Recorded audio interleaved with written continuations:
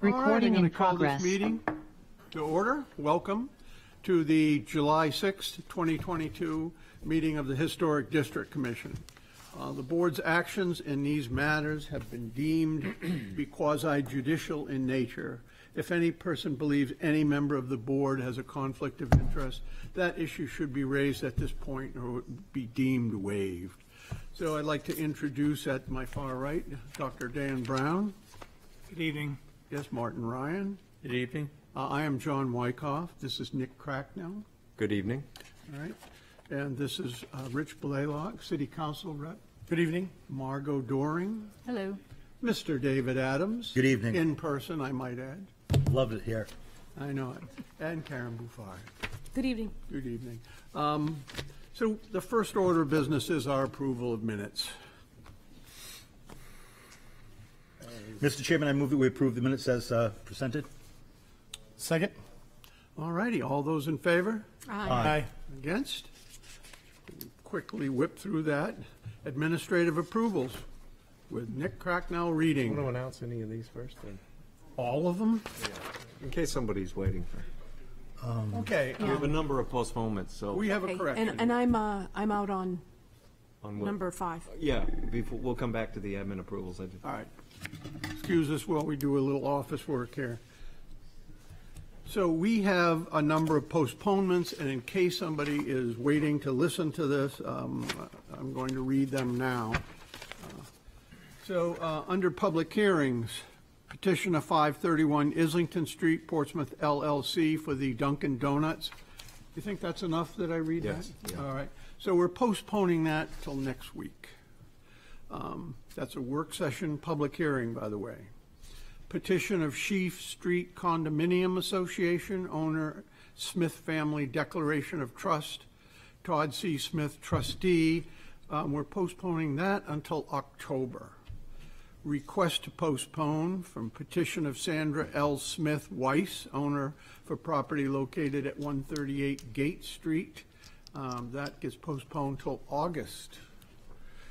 Request to postpone petition of 33 Richmond Real Estate owner for property located at 33 Richmond Street. That is August, and a work session public hearing. Request to postpone petition of Seacoast Management Consulting LLC owner. That's postponed till August. And I think there is some. There are two more, excuse me. 43 homes. Number Yes, 5. 43 homes and 1 Congress, which is not written on there. 1 Congress is number 4. Yes. Petition of 1 Market Street LLC owner for property located at 1 Congress Street. That is postponed till August 3rd. And a request to postpone petition of 43 Holmes Court LLC owner for property located at Holmes Court, and that's postponed till August. So with that in mind, we'll go through our administrative approvals, pull out number 5. Okay. Is that correct? Does anyone have to vote on those? Yeah, vote on the postponements, I think. Oh, all right. Let's have a motion to So codify these postponements. offered. Seconded. All those in favor? Aye. Aye. Aye. Thanks, John. Okay, there are 9 administrative approvals. We'll do those, obviously, before we get to the extension request and the request for rehearings. So I have 2 of them marked to be determined by you folks. 238 Deer Street. I know there's somebody here that can present the miscellaneous changes to that project at 238 Deer. And then the other one I thought might generate at least a little discussion is 266 Middle. Karen, you are recusing from 114 Maplewood Ave, correct? Any other recusals? So we'll pull those 3 out, right, John? 4, 5, and Certainly. 8. If I got my numbering right, we'll start at 10 Prospect if that works. This is a railing that is proposed at 10 Prospect Street. I'll share my screen here, sorry.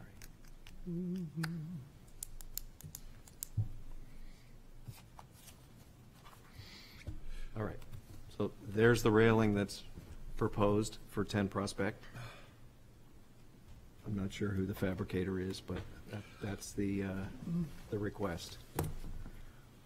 Mr. Cracknell, Yes. correct me if I'm wrong, the building that they're suggesting that railing goes onto doesn't exist, is that correct? There being no 10 Prospect Street at this moment. You're saying that's a facsimile? Of a, I don't know where the building is. Did anyone else go there and look at the building No, on no. 10 Prospect? no, I didn't either. Is this the address for construction. the one on the corner? Pardon? I took this to be the one on the corner. Which we had been produced to us as Zero Maplewood Maplewood. at one point? When we, I think. Yes, yeah, okay, you're right. This Is is the that empty the place? lot. Yes, this is the empty lot. So and they would- must have found out that they couldn't get their side entry stairs without meeting railing, code. correct. Meet code, and Correct. so they just sent this. Exactly, that is the They're- railing, that is correct. Where they're testing an old man here. Boy, and The old man came it through. worked. Okay, all right, great. So they want to put that railing, and I believe that's on the side street.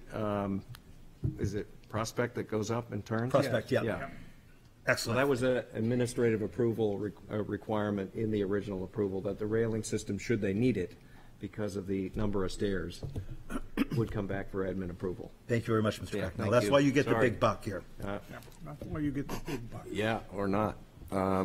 Thank you. Are we good on that? Yeah. Does that railing work? Okay. Looks fine.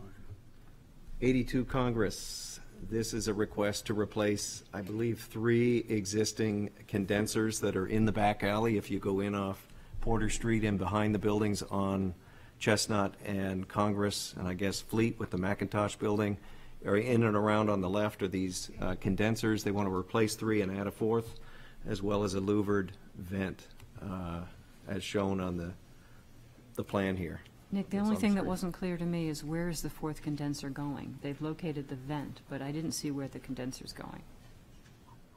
I would have guessed it was going where the 3 are now. Yeah, thank you. If you don't mind.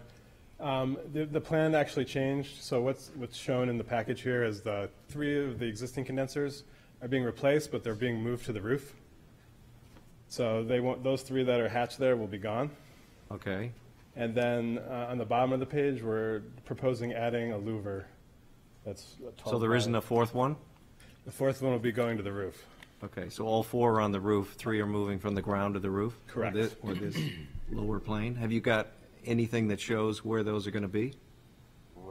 Probably right in the middle of the roof, so you won't see it from Okay, anywhere let on me the go street. back. Just to keep the record straight, I think they should also state their name and the reason that they're here Exactly, speaking. yeah. Sorry. Who are you guys? Who are you? Mark Giannini and Richard Desjardins from McHenry Architecture. All right, I'm just going to be, I want to be really clear on where you're going to put them. I'm using your roof plan here. Don't touch the screen, but if you could at least point out where they're going to be. So this is an air handler unit right here. Yep, To the left of that is going to be all 4 of them. There's an existing shaft right in the center where Richard was pointing. So that all the condensate lines will come up that shaft, and then they'll disperse the 4 condensers in that area. So they'll be right in the center of the building and not visible from the street. okay, it is. That's fine. And I'm okay with that if Nick has the chance to just take a look at an X on the On the or what? plan. If you could just give Nick a plan with an X mark for the record. Yeah. Marks the Can you spot. do that? We can do that. Okay. Okay, so why don't we stipulate for 82 Congress that you submit a revised route plan showing the locations? We can do that. Yeah. Okay, What happened to Haven School? I don't know. South School Street, number 2? Yeah. It wasn't in the order here. That was number 2, I know. Yeah, I'm using the, No, you skip presumably the online list, and I'm not seeing 50 South School Street. Do you have it on your own Yeah. iPad? No, do you have it on your Yes. iPad? Yeah. Because Isaac you gave me a can- jump drive, and I'm yes, not okay. seeing it on here. Yeah. Well, I'll do it from my own notes. 50 South School Street is an AC condenser at the rear of the building. Seemed pretty straightforward to me. This is not particularly visible, certainly not from a public way. The location is shown in the photographs that were edited by the applicant, and that location is up on a second floor, on the roof of Yeah. the second floor of the And back of it's the on the building. back of the building. Correct. Yep. And it's a big old school building. Right, and the conduit is going directly through the wall. There's nothing going up the outside. Just to keep it classy, while I was there doing my site walk today, they were actually installing it. Oops. Okay, well, hopefully it's okay. Anybody Keep having? this up, we're gonna have to give you a badge. Yes. What were you doing over there? Yeah. Your knee. Exercising my knee. Yeah, good-o. See Okay, if I could do paving. anything else on School Street, 50? What do we have? South School Street? Deer Street now? So, no, we're going to leave Deer Street out and have a presentation for that. All right. We'll leave 114 out for a minute, and we'll Okay. go to 454 Marcy, which is a ground-mounted HVAC. It's out of public view. There is conduit that goes up the back of the building, so we need a stipulation. Well, it says it'll be painted to match the house color because of conversations with us. But that will not be visible in that location. The tax map that's in here is a little bit faded, but I did go look at a better quality map, and that is definitely back a house in the middle of the triangular set of streets that frame that block. Mr. Wyckoff, you have an attachment to this building? Yes, I do.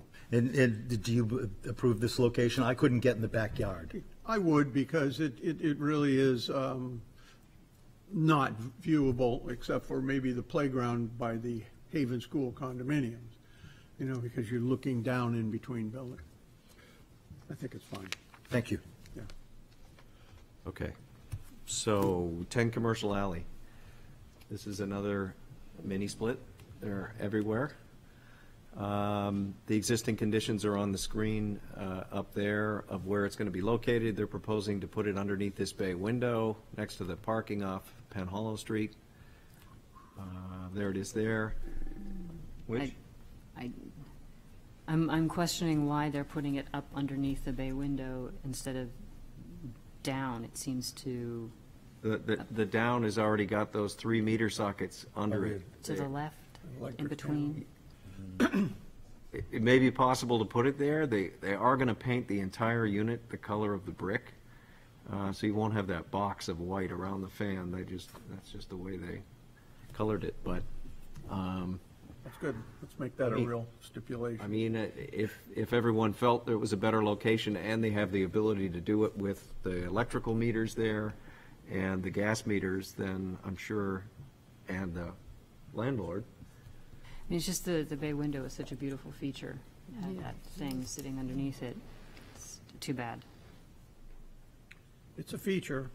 They could at least center it. Yeah, God's sakes. well, I can't see what's to the left of it, but I think There there is are some some- other vents. There's two holes bluntly, that are they just should. the left of the center of that bay window underneath.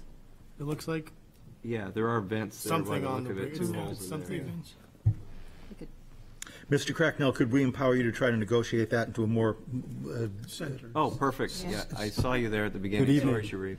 I'm the What owner- options do you have to? I'm the tenant of adjust that? of the Elephantine Bakery that is proposing. My name is Sharif Farig.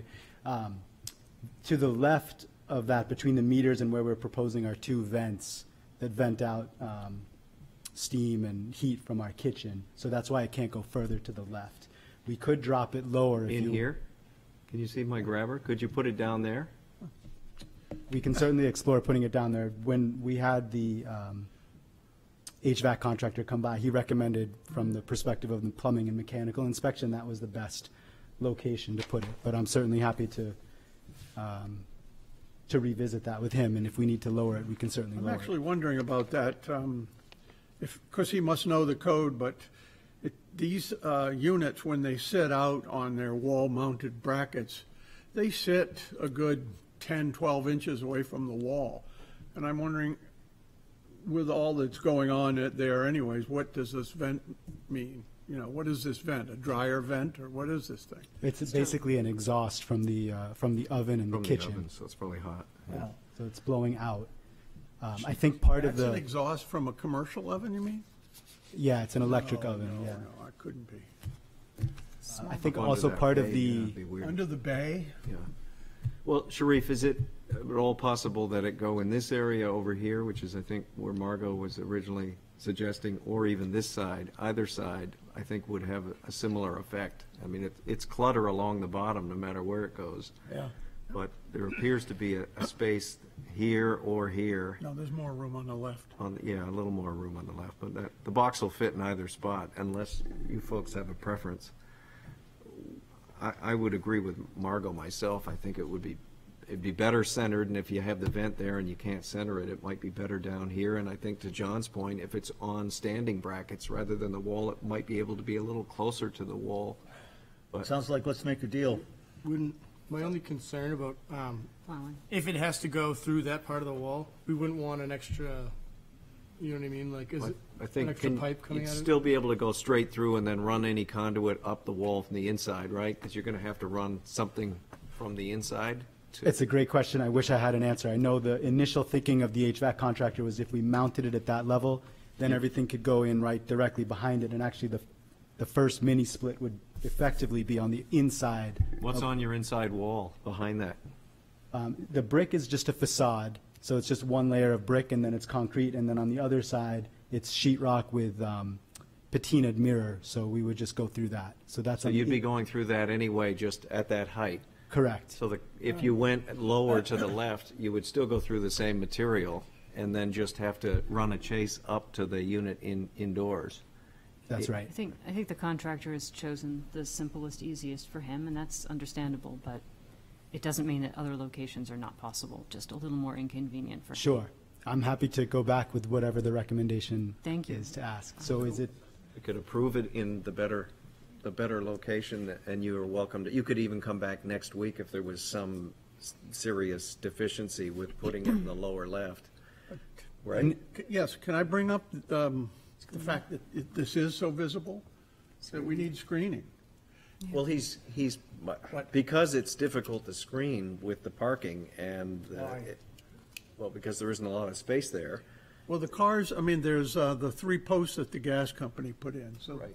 that's a definite end. So if somehow a screen-type fence could be put across right where those 3 posts are, they're not going to lose anything. Yeah, so a screen to screen the gas meters as well as the. And the electric condenser. meters. Well, electric meters are pretty, Let's win. Let's win-win it's here. pretty big. But, yeah, I think one concern is that the depth with the mounting of the unit would actually extend past the depth of the electrical meters and past the depth of the gas protectors, pole protectors. So the screen would actually have to be mounted further out. Exactly. So, as Yeah. strange as it may sound, and as much as I love screening, this is actually one place where I might actually excuse it. Between painting it the color of brick and the fact that you already have these meters already there, it's not, I don't think this is adding one more thing in between them, down low, is gonna add to the noise. Right, I'm not However, sticking if to I it. were you, I would be worried about it being plowed into, and I'd want something to protect it from snow.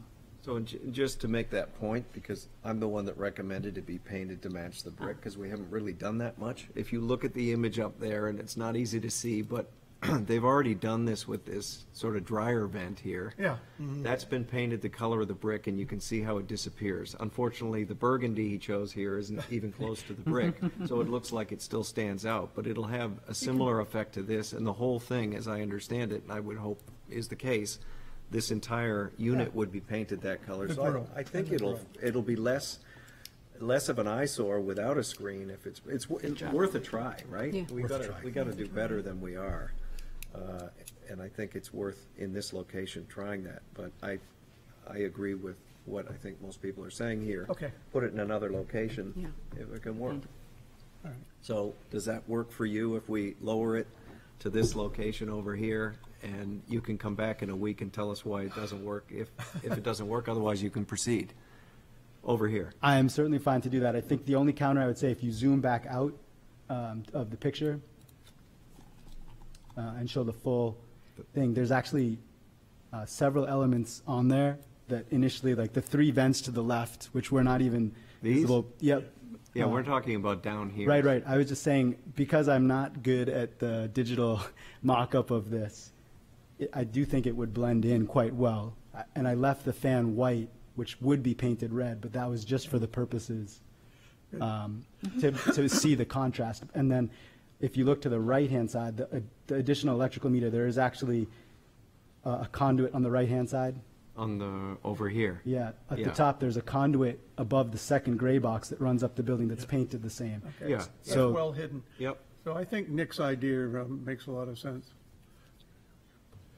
So I think Marvelous. we might have to pull this one out. Well, we'll just put a stipulation there, I think. We got one for the roof Okay, plan put a on the other one. stipulation that he Yeah. come in next week. No, that he can proceed if it goes in that location, and if he can't put it in the preferred location, then he comes back with a revised Okay. plan. Just Okay. save him. And just to make sure that I understand, the preferred location, is it still mounted on the wall, or is it mounted on the ground? Yeah. Well, I think it could be either. It just needs to be against the wall. Okay, so between the leftmost pole and the Right where the electrical X is meters. there. Got it. He is going to have to consider snow in the Well, winter. they'll put it on a stand. Okay, So yeah, it'll yeah. be at least 18 inches off on a gonna say it stand can't or be on the wall. I don't think it on the matters how ground. how they mount it. What snow? But keep it low, not Yeah. up here, but as Yeah, low okay. as you can get it. Okay, thank you. All righty, thank you.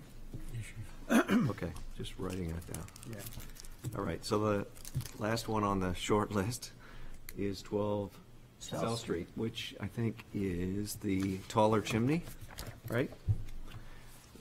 They're increasing the height of the chimney from 3 feet to above the ridge to 7, and this is required by the mason in order to get adequate draft for the chimney. So boy, it's probably the first time in 11 years I've seen somebody extend a chimney and either shorten it or remove it. Like that.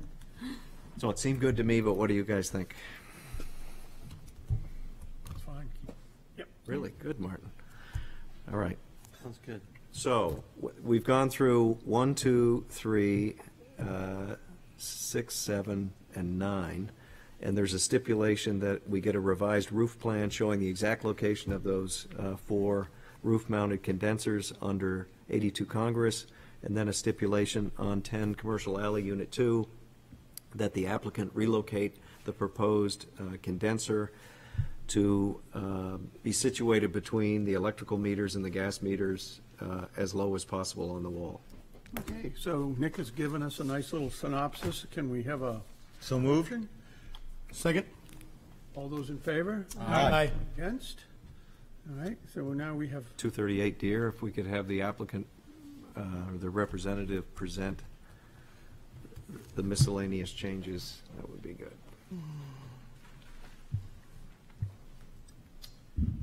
Good evening, Mark Giannini and Richard Desjardins from McHenry Architecture. Back in November of 2001, we were here to got approval for the mixed-use project at 238 Deer Street. As part of that approval, there was 2 stipulations to come back with redesign, one being for the brick type that we had shown as proposed at the time, and also a redesign of the parapet. So in your packet here tonight, we have the proposed and the previously approved, which shows the original design intent for the parapet. As you can see, the intent was to reduce the size of the parapet overall. So instead of having it step down and kind of castellated in the original design, we've lowered the parapet all the way across around the front and also the Deer Street side, or Deer Street, I'm sorry, and Bridge Street. And then to get the safety height that we need, the 3 foot 6 inches for a railing, we have a short railing that sits on top of the parapet, similar to what we were showing in previous designs, but now this wraps all the way around the two and a half sides. And then in addition to that, we brought in brick samples. And that was a stipulation of the original approval, right, that you Which? show samples? That we show samples, yes. And we show the new proposed brick in this case. fine. Which one? Are they all the same? Those are all the same, so it's Yeah, they are all the same. Can you get one out of there? Just, I'm working on it. no, I meant him. Yeah. Oh, look at that. So, Here, I'll grab it. so these are, this is a set of different multicolored, It's the same brick. It's the same brick, it's showing the full range. Yeah, it's just showing the range of the colors of the brick and the texture. Take one if you want. I'm good. Yeah, I don't want it. Yum. Thank you. Pardon? What I like is it's not ringers, and there aren't heavy black lines across.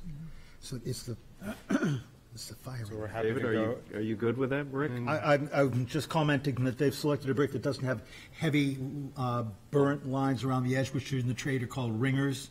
It's a very modern look, you know, a modern rusticated look. I think this is a very natural look to a brick. I'm very comfortable with this. Okay. You? Yeah. Did you see it? Yeah, I did. It's a brick. All right, keep going. All right. In addition to those two items, since design is now fairly complete, you know, there's a couple other MEP items that we've added to the set regarding railing, or I'm sorry, metal roof access. So if you go to sheet A3, go back a couple more. Oh, not in A8? order. Oh, sorry, this is the previously approved. Go down one more. Right there. There we go. You can see we have a roof access ladder at the top of the page there. This will really only be visible on this side of the building because it's kind of centered, but it provides access to the upper part of the roof and the elevator overrun. There's also a louver on the bottom left page there. And we removed, at one time we had envisioned meters and stuff, a meter bank and stuff in this vicinity. So we had an overhang to protect that. Currently, most of those meters are going to be inside, so there was no need for a larger meter bank and overhang, so that's been removed. And then if you go down 2 pages to A4, on the back of the building, there is another louver in the bottom right there that's been added for mechanical equipment. I think all these changes are for the better.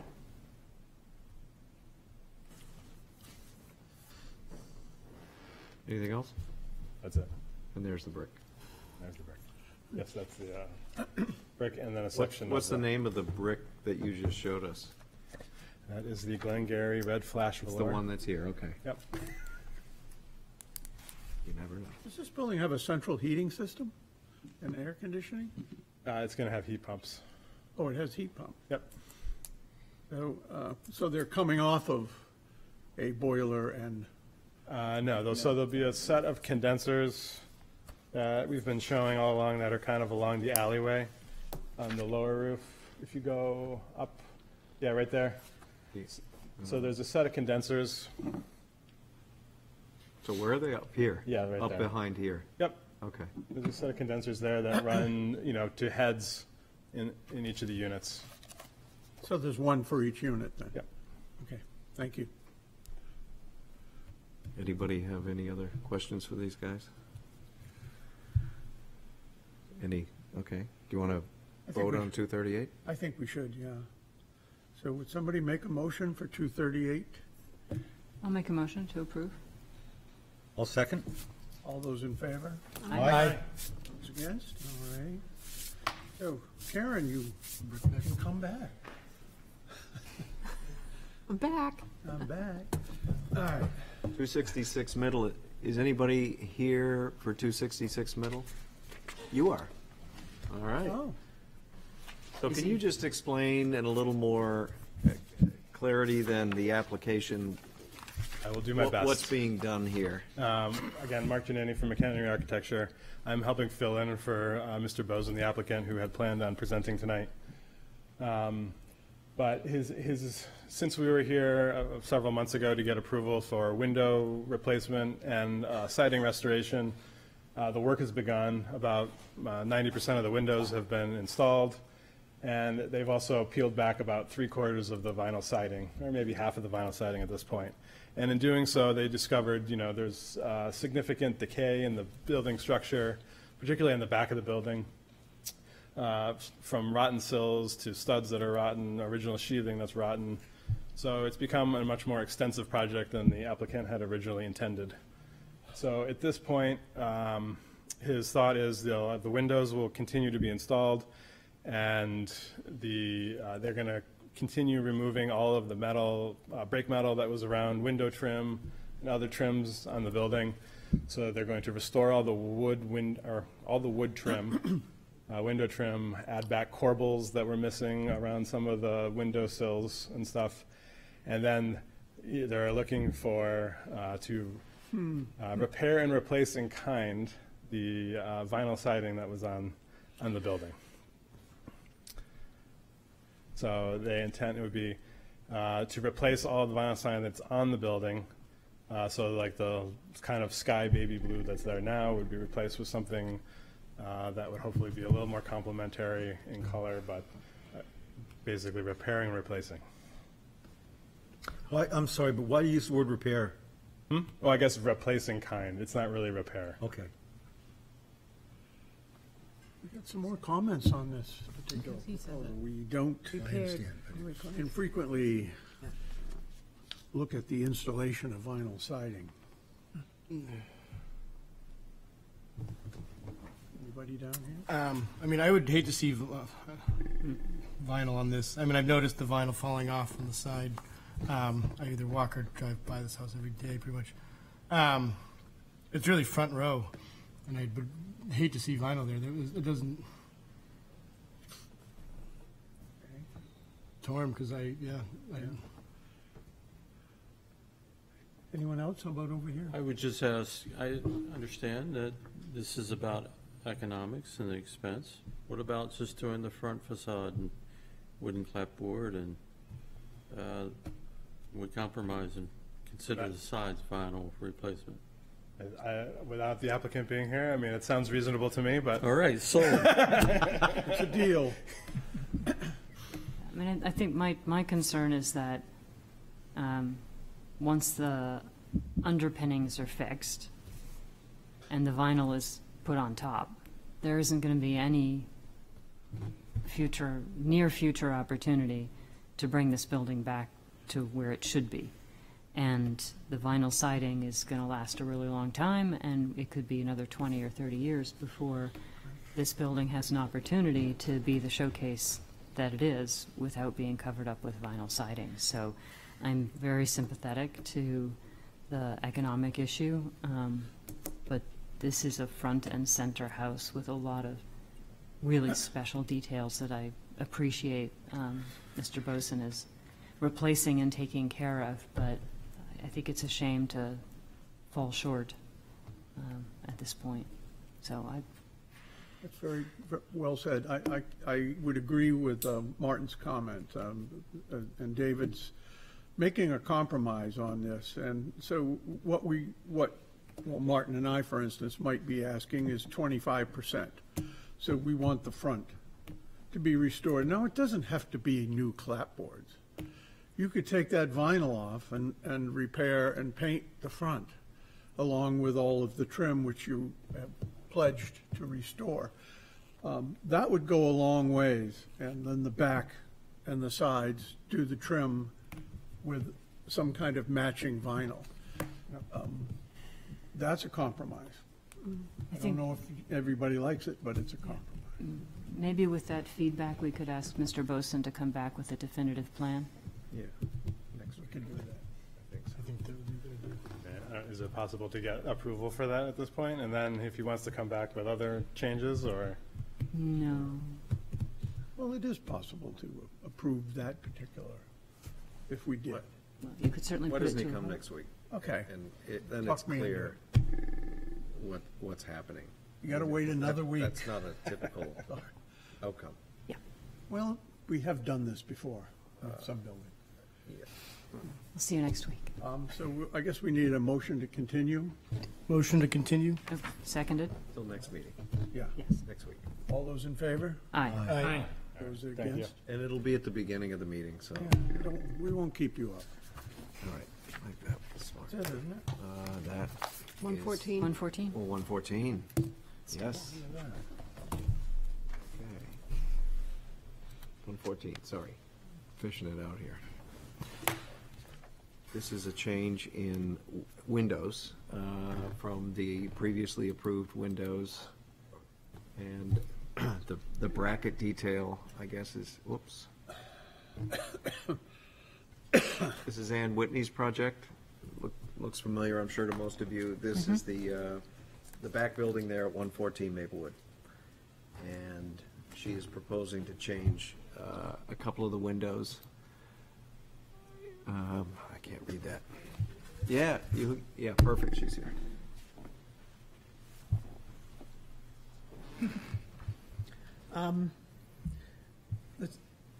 You don't have the drawings up?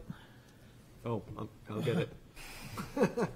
Anyway, there's one window that the size has changed. It's on the back elevation, and we had a double, if you're looking at your one of two, on the left side elevation, you can see a double hung, an A unit. We originally, actually go to the next page, second page. There we go. What, is it moving? It seems to be frozen. Hang on. There we go. That's where you want This to one. be. Okay, you see where I've got the red, that there are two larger 6/1 double hungs, 8/1s, and we ran into an issue with the property line. We had to shift the double window such that it was just looking at the building next door, so we decided to get rid of the double window and just do a slightly wider single window that would have the better view of the mill pond. It's on the back of the building. The other window changes, the window sizes, the C and D window sizes are the same size, but I had spec'd them as awnings, and they want to change those to casement windows. So it's the exact same window, it's just how it opens has changed. And the other stipulation that was on the original HDC approval was a little more information about the entry. Bracket. And they wanted to have 5/4 trim behind the bracket, which I've shown, and then I've actually chosen a bracket size. There'll be a painted bracket. So those are the three items. I have no Thanks, Ann. questions. Okay. So we have a very decent bracket showing here, spec'd out. I'll make a motion to approve as presented. Any Second.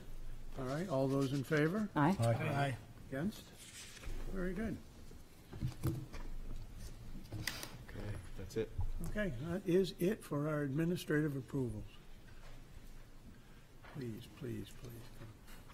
Bow Street, 125. I'm getting there. Petition of Bow Street Theater Trust, owner, for property located at 125 Bow Street, wherein permission is requested for a second one-year extension of the certificate of approval originally granted on July 10th, 2020, to allow new construction to an existing structure, replace roof and add insulated cladding on walls. As per plans on file in the planning department, said property is shown on Assessor Map 105 as Lot 1F, lies within Character District 4 downtown overlay and the historic district. And who is here to present this? Good evening, Mr. Chairman, members of the Commission and Planning Department. Tracy Kozak, Arcove Architects, here on behalf of the applicant, Seacoast Repertory Theater. As just mentioned, this was approved 2 years ago. We had a one-year extension, and now we're asking for a second one-year extension, and we have the full application here. Basically, it has been progressing in small incremental stages. The interior work was completed first with handicap bathrooms and a new lobby. That was followed by the mechanical system replacement. There is a mechanical platform which is newly constructed on the back. That was an amendment to the application, which is included in your packet. That is done, and then third and final phase is the new roofing and siding, which has not yet started. It has been delayed due to procurement and material market volatility. It is intended to start sometime this year. I don't have an exact date, but nothing has changed. This is as presented and approved previously. We are for those who may not have been on the commission at that time, we are trying to find a solution to a very leaky roof that's been there since 1980. They spend a lot of money every year fixing the leaks, and the lifespan of that glass roof system has finished. It's time to be replaced. They are looking to replace it with an insulated, solid, opaque system to improve energy efficiency. It complies with the current energy code. You cannot reconstruct what was there in the 80s with the current energy code. And they also had to put in a new fire suppression sprinkler system in the lobby, which freezes against the glass. So insulation's important. The glass storefront facing Bow Street will remain, except for the far right panel, which is where the sprinkler main entrance is. So we need a solid panel there. But everything else, the glass stays on the vertical wall. But on the side alley going down to the back, the building that is, as you see here, proposed, it's a solid wall. It is a fiber cement panel system with a composite trim that replicates the current existing storefront. The metal roof is a standing seam, but it's a batten seam, so it's a 2-inch tall, 2-inch wide batten, which is in a black finish color.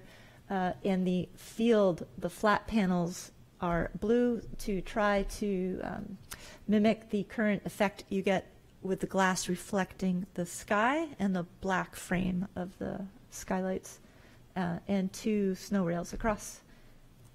That's pretty much it. So no changes, and we're hoping for another 1-year extension so we can get this rolling.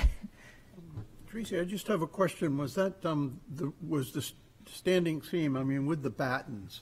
Yep. Was that what we approved 2 years ago? Yes. And was the colors the same? Are Yep. the colors the same? We came in with actual samples for the work session, and same colors. We're not changing it. It's the blue field with the black battens. Okay, so this is a second extension request. What do you think should be the next step this year?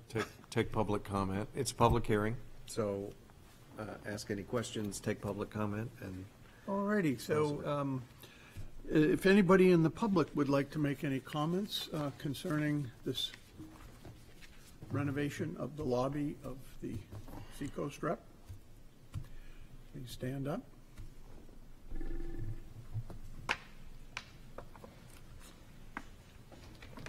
or raise your hand if you're watching virtually. I don't see any hands up. Okay, so I'll close the public hearing, and we'll have a discussion and a vote.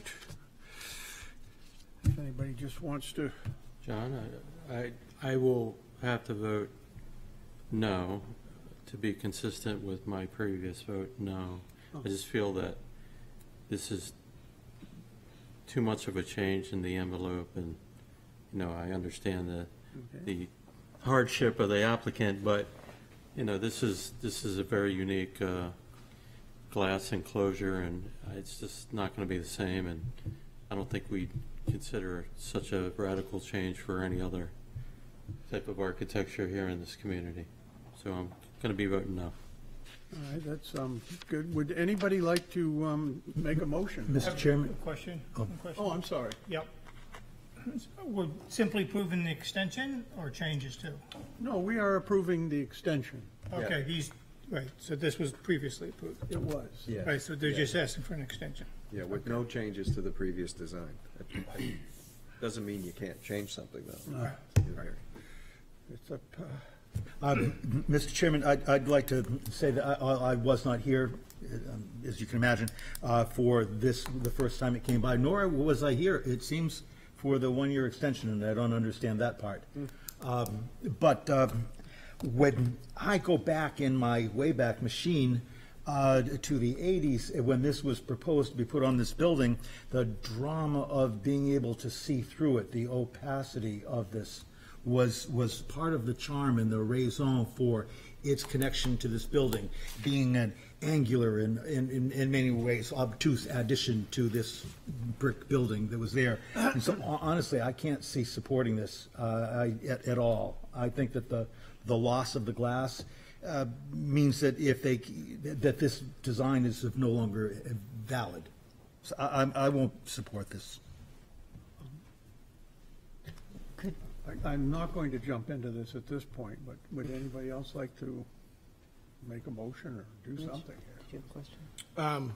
No, I was just going to state that I will be supporting just because it was previously approved. I know I wasn't part of that, but I feel like the applicant has stated they've already been doing it in pieces, and it just, I don't feel like it's fair that it's been approved, and then I know construction's been very challenging the last few years. That's my I hate to bring any kind of construction experience to this sort of thing. However, as soon as somebody touches this roof, excuse me, I'm just going to complete my statement here. As soon as somebody touches this thing, it has to be brought up to code, which unfortunately is not R2 or R3, which is what these panels are. And the walls, I don't understand how they were allowed. Basically, I don't know how a building inspector approved this back in the day, because even back in the 80s, there was R19 insulation in the walls and R19 in the ceilings and at least R11 in the walls. None is met here. And so I would say that any touching of this as far as repairing and putting in new, et cetera, is going to lead to trouble with the building inspector. Also, the fact that they've sprinkled this lobby, which is a very safe and good idea for having 100 people milling around waiting for the show to start, and being told that the sprinkler system is in danger because of these glass panels. And we have approved it. However, Margot. I think I was going to say pretty much what you said, that the requirements of the code for this public venue, it's a life safety matter, and while I understand Martin's point of losing a particular point in time, and I've made this argument on other buildings, that just because it's not old doesn't mean that it isn't important. The applicant has not been able to come up with anything that can be similar in design and accomplish what needs to be done for life safety. And I think we, in the past, have given way in the name of life safety before. So I think the applicant has come up with the best solution, trying to maintain the shape and the feel of what was there in the 1980s while bringing it up to code. So I would support an extension. All right. Would somebody like to make a motion? I'll make a motion to approve as presented. Wait a minute, 1 second. I'm sorry. That's very good. Thank you. I should ask the public if they want to speak on it. You did. I did already. So that's all gone by. Yeah. Yeah. All righty. Motion, please. So motion to approve as presented. Any second? Second. So unless there's any more discussion, I will just ask for a vote. All those in favor? Aye. Aye. Aye. And against? Aye. Opposed? Or no? Okay, so that's 2 opposed. Okay. Did we need findings of fact or no? Yeah, I would. Nay. Yeah, yes, do that. All right. We need findings of fact from the motion maker. Yeah, we do need some findings of fact here. You have the, For an extension? It's getting there. I got it.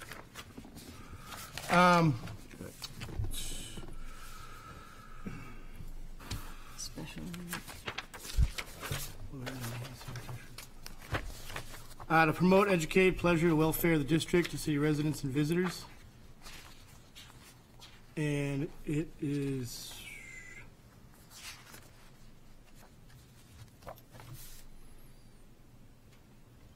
I'll say, Compatible with innovative. yeah, compatibility of innovative technologies with surrounding properties. Very good. Okay, so we have had our vote, and you have your permission. okay, Here we so go. rehearing requests, On a rehearing. 129. All right, so now we've got requests for a rehearing from Jonathan and Valerie Sobel for property located at 129 State Street, 129 State Street LLC owner, wherein permission was granted on May 4th, 2022, to allow renovations and new construction to an existing structure, removal of the shutters, addition of dormers, roofing, and siding changes as per plans on file in the planning board department. Said property is shown on Assessor Map 107 as Lot 47, lies within Character District 4 in Historic Districts. So what we have here is 2 requests for rehearings. And essentially what we're looking at is if you feel that there is a mistake in our decision as far as the nuts and bolts of it go. It's not whether your opinion of one particular item you like or whatever. We're looking at the meeting, our criticism of our own meeting, so to speak. And with that said, if there's any discussion.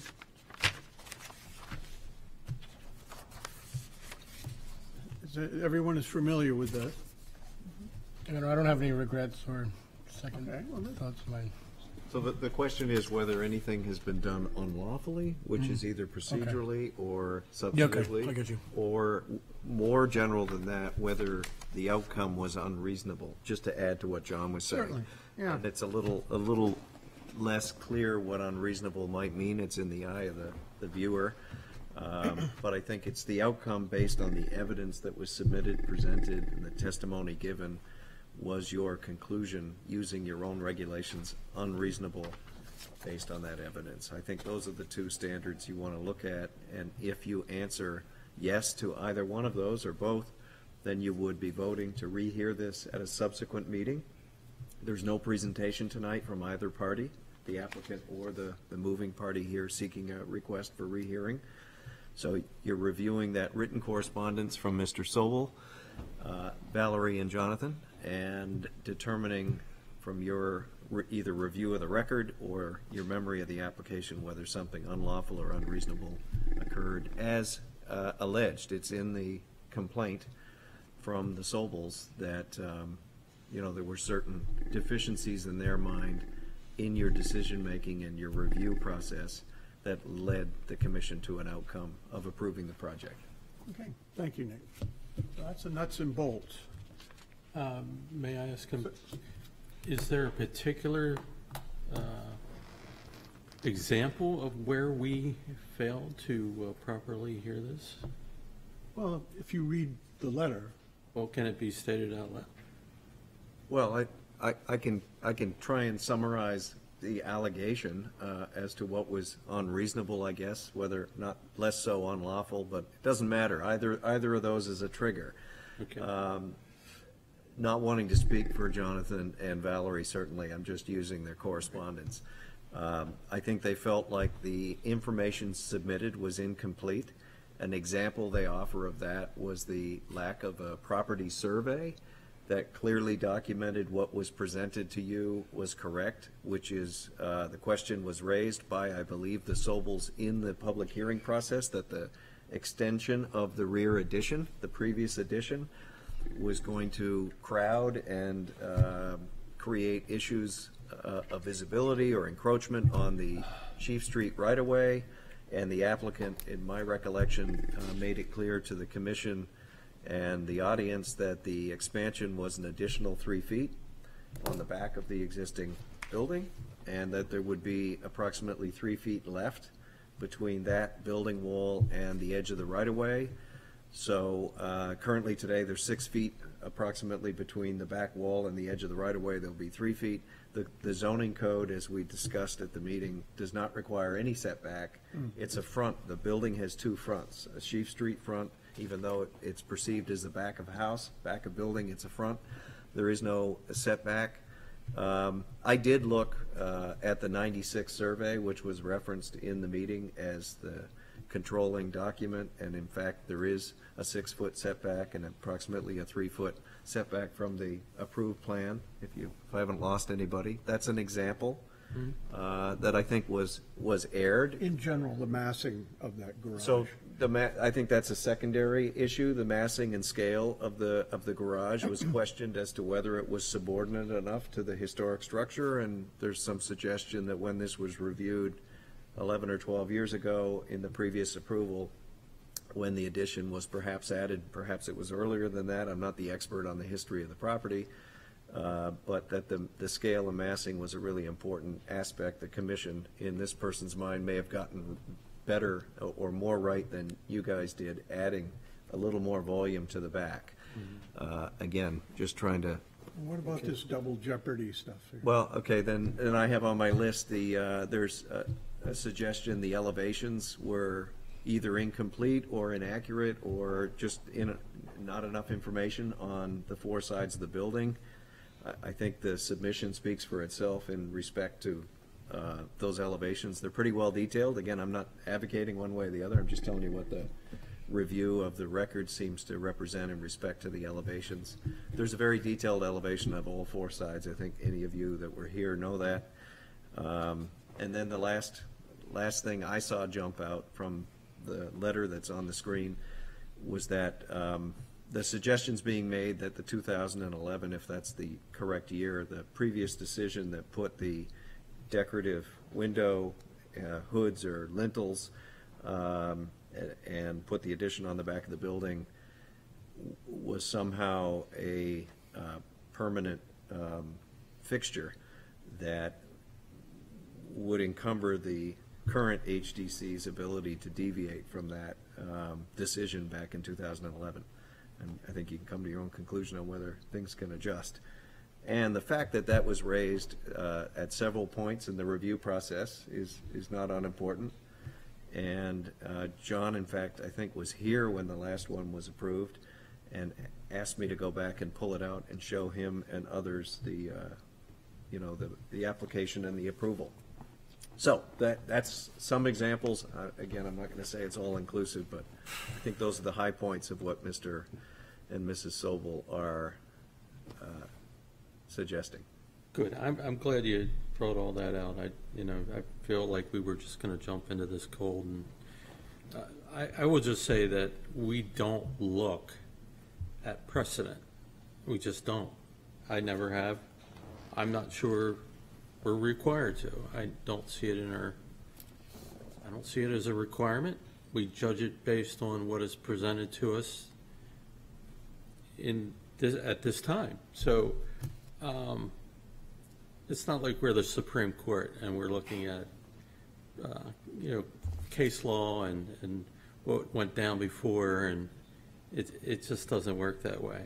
Now, if an applicant misrepresented drawings, scale drawings, maybe took liberties with the scale of the drawings, of the presentation of the drawings and things like that, that's a whole different accusation. It could have been an error. It could have been, when we look at renderings do not have an accurate, there's some artistic license involved. So I'm not comfortable with the notion that we're being asked whether we really meant what we meant when we came down with the decision we did. I'm comfortable with the decision we made,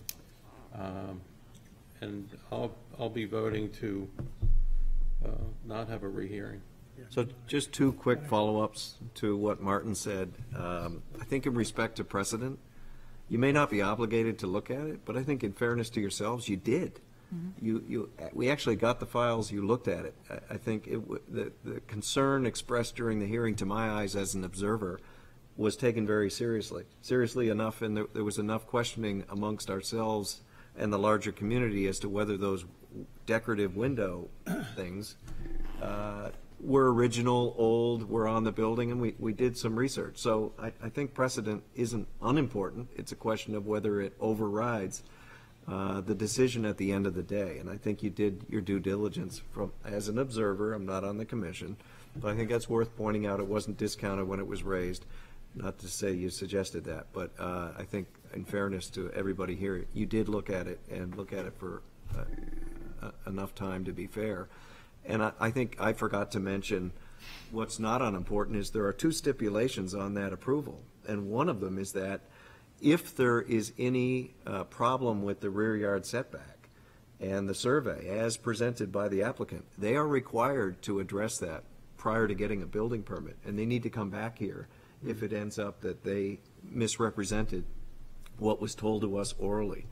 So there's no way they're getting a building permit to demolish and replace that without that being confirmed with that survey and that it fits within the confines of the code. So you guys put that in as a stipulation to cover the margins in case there was some misrepresentation, even if it was unintentional. And the second thing on the stipulations is the uncertainty, which wasn't mentioned by the Sobels, but it's important for the public to know how you deal with uncertainty.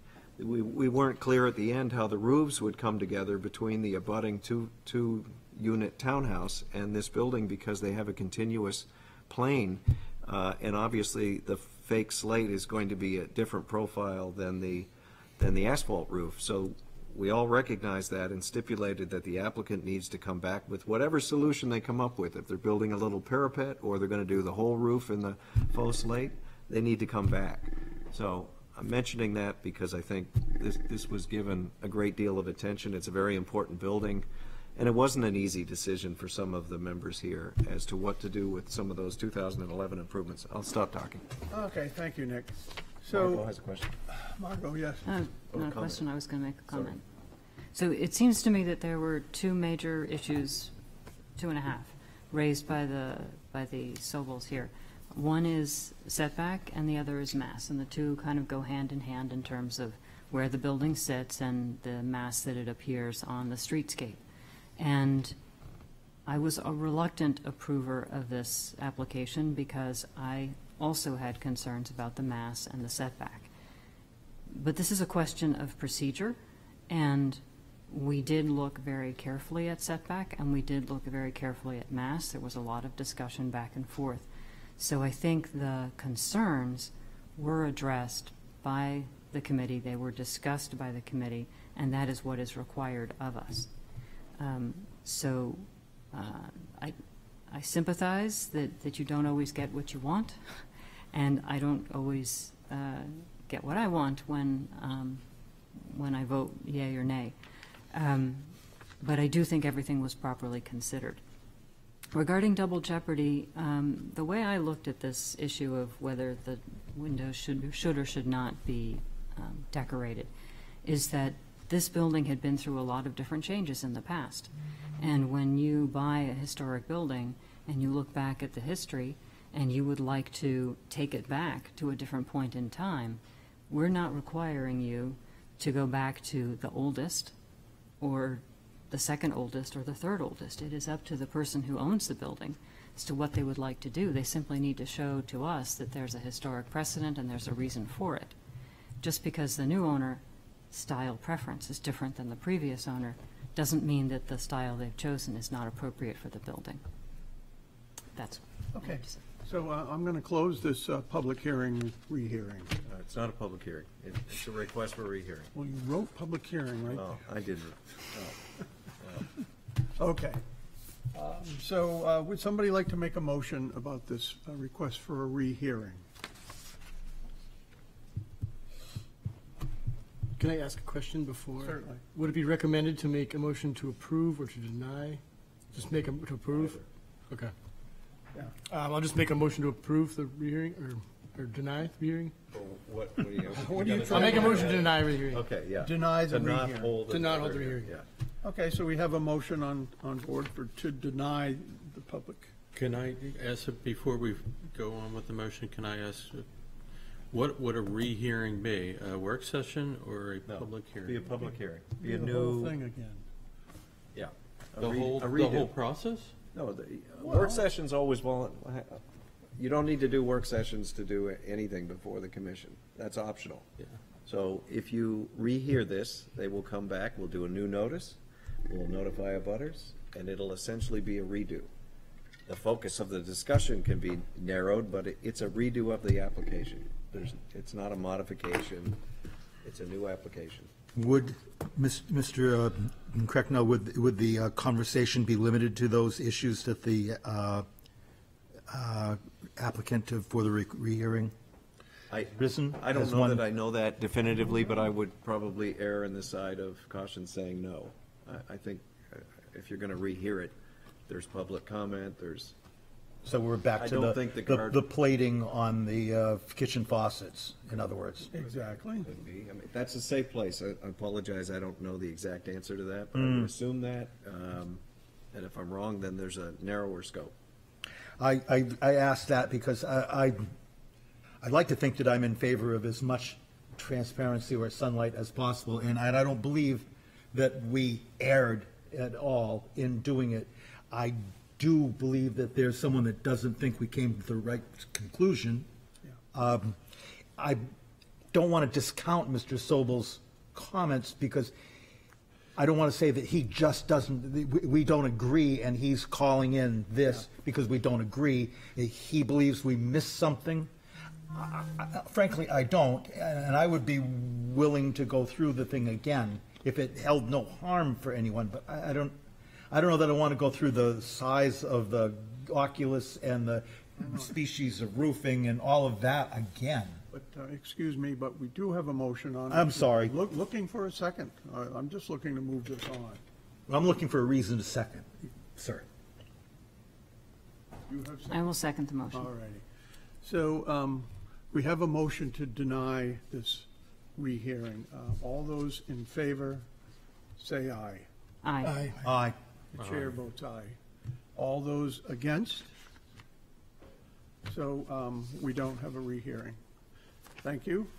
Request for rehearing from Devin Quinn and James Butler for property located at 189 Gate Street, Mirbon, Family Revocable Trust owner, wherein permission was granted on May 4th, 2022, to allow new construction to an existing structure, construct new addition to existing garage, as per plans on file in the planning department. Said property is shown on Assessor Map 103 as Lot 6 and lies within Central Residence B in the Historic District. Who is here to present this case? There is no presentation. Oh, I'm very sorry. Yeah. Mr. Okay, Chairman, so- point of order, I'd like to recuse myself from this in as much as I'm in a butter, and I'd recuse myself from the decision in the first place. Okay. So this is the same criteria that we have here. We all have a rather lengthy letter from lawyers pointing out what they feel that we didn't do or didn't follow on this. So if anybody would like to discuss this, or I have a question as one of the newer members. I've noticed that, and I understand why, that people who come to this commission don't have to have finished with the zoning board or finished with adjustments. They all can happen at the same time, which looks like happened last time too and has happened before. On this one, though, the lawyer points out that it all may be made mute if the zoning board. Nick? Well, say that again? No. The lawyer says that if the zoning board is being questioned too, Yes. and if they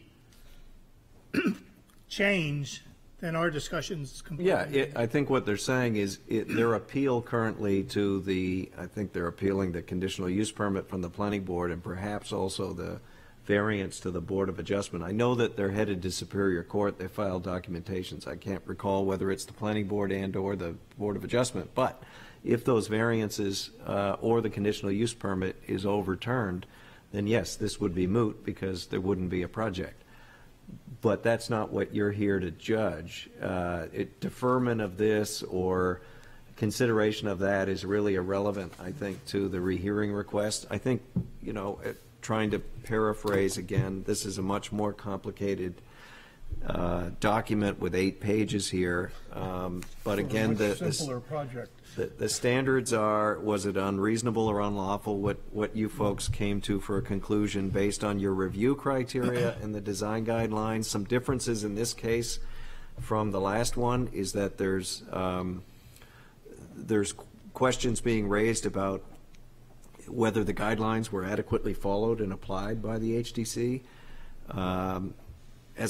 As a sort of sidebar to that, I think it's important for everybody to recognize they're guidelines, not standards. The guidelines are there to help guide the decision rather than be prescriptive that there's only one way or 2 ways to do it. But that's one of the allegations, and that the review criteria wasn't appropriately followed. There's suggestions in here about, there's no real ADUs in this neighborhood, so it doesn't really fit. There aren't many accessory structures. That this rear lot of the abutting property is unusually large. I'm not sure, looking at the maps, that's really valid, but that's, again, my observation of reading this and looking at some of the fairly objective tax maps that are there and looking at the rear yards of the buildings. There's plenty in here about light and air, and I think that's far more a planning board and a BOA issue, that somehow this 152 square foot addition to the 300 and odd square feet single car garage, the existing structure that's there, that the addition is having in the neighbor's mind a very profound impact, is the allegation on their light and air and the quality of life in the rear yard. It seemed to me what's really objected to here is the addition. Well, less the whole project. I think when they talk about alternative strategies at the end of the 8-page letter, they talk about, hey, could you just keep it in the building you've got and not add to it, or could you add a bigger building to what you've already got? So it seems like the 154 square foot addition, to me, to my eyes, reading through that, was the biggest concern. The planning board did put a restriction on this, or stipulation in their approval, that I think the neighbors asked for a 7-foot fence to go along the property line. And I find that a little odd with light and air, that's somehow going to be less of an impact than a 152 square foot addition, but that's just an aside. I got involved with the fence very late in the decision-making process. So it's a pretty big barrier, because there's a split rail fence out there that's pretty invisible now between the two properties, and putting a 7-foot privacy fence down there would create a tremendous amount of shadow on these narrow yards. And again, I think the applicant, the moving party here, asked for it, not the applicant asked for that fence. Nick, So I think it's important to say that the person that is looking for this change, they can put up their own fence. well, You know what I mean? They can, but Yeah. that was a stipulation of the planning board at their request, and the applicant is not, as far as I know it, the applicant agreed to that. Okay. So that fence was agreed to by the person trying to do the ADU, that they would pay for it and put it in place.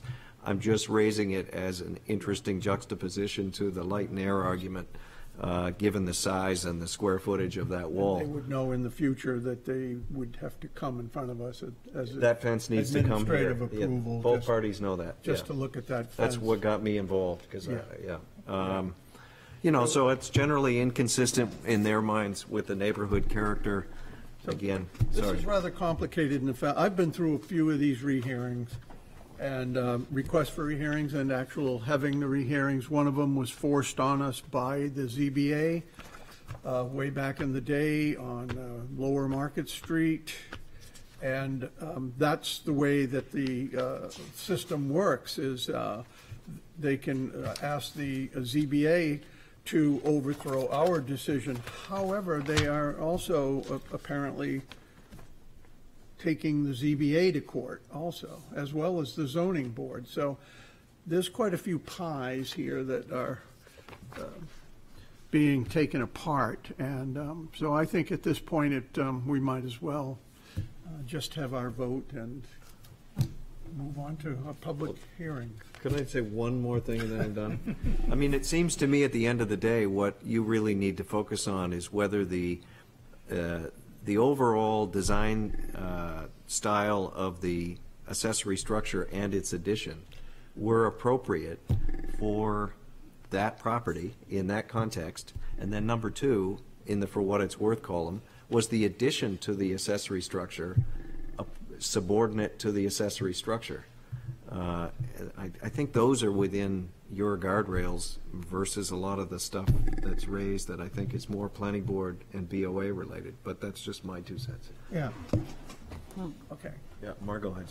Yes, Margot. So I agree with what Nick has just said. The question is, does the shape and the size and the style and design of the and larger ADU comport with the other structures on the site and in the neighborhood. And I think we had long discussions on that, and I think that that is true. The other question raised, which is, and I think they've cited here, maintaining of the building to lot proportions as found in adjacent lots, and adapt functionally obsolete buildings for new uses. So looking at the tax maps and the Google map, the Google Earth map of this area, yes, next to and behind are some very open lots that are unique to that particular neighborhood. But the overwhelming majority of the lots in that neighborhood are not like that. These are outlying. And so the question is this particular project, should it be proscribed by the two other lots in the neighborhood? As far as I could tell, there were just two that are similar to it. Or should it be held to or considered in the light of the 20 other properties that are around it? And I think the question for me is, did we talk about that, and did we take that into consideration? If we didn't, if we think we were wrong in not doing that, then I think we should think about a rehearing. But I think if that was either part of the discussion, or people don't feel that the two lots should override the other 20 lots, then we should not. Okay. Anybody else? All right. So I guess I'll call for another vote, the same way we did the last one. So a yes vote would be to. We need a motion first, right? Yeah, we need the motion, right. I'll do it again. I'll make a motion to deny the rehearing. I'll second it. All right. I guess we have had enough discussion. So all those in favor of denying the rehearing, say aye. Aye. Aye. And against? All right. So that rehearing request is denied.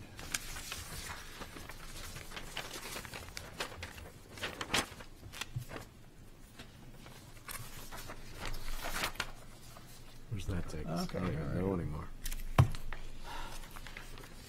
So essentially, with all of our postponements, we only have 2 and 3 left. Yeah, we got 250 Market and 111 State. That's Okay. it. Yeah. All right, petition of Port Owner Harbor, LLC owner, for property located at 250 Market Street, wherein permission is requested to allow new construction to an existing structure. Create egress doors off existing conference room and construct a new patio. As per plans on file in the planning department, said property is shown on Assessor Map 119 as Lot 1-1C, lies within Character District 5, Downtown Overlay and Historic Districts. Introduce yourself. Hello. Good evening. My name is Shannon Alther from TMS Architects, and I'm here representing the ownership group. Just a quick update as Nick gets the drawings up. The Sheraton Hotel was purchased a couple of years ago by my client. They've been working with the city and the fire department to make some internal upgrades. And one of the things, kind of just as COVID hit, and we didn't really get to it at the time, but was to work on a couple of egress doors. Get this correct? That works there. Yeah. Hold it down, I think, the circle. There we go. So 2 egress doors right here based on there's one there, number 2 and number 1. Based on the existing facade, what we would like to do is create these 2 new doors in the same material and color, white, of the existing storefront glass system that's there.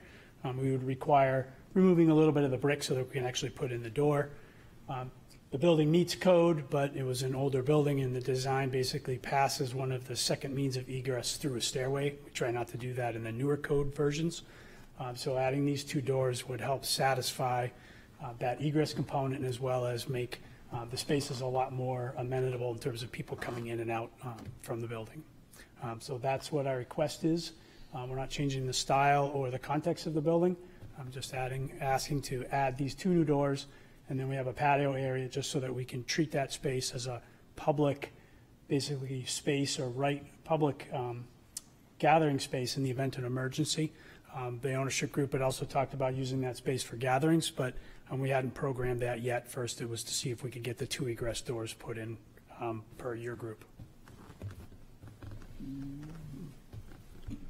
I'm sorry, I'm a little fuzzy on exactly what the doors look like. Okay. It's okay if I go a little closer to the screen? Take the mic if you're going to speak over there. And is this still okay? It works, yep. All right.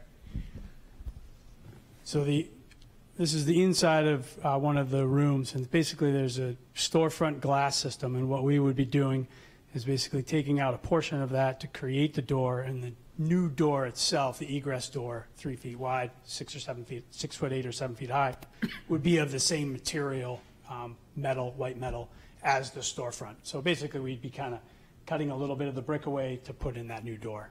Is that So it's metal and glass?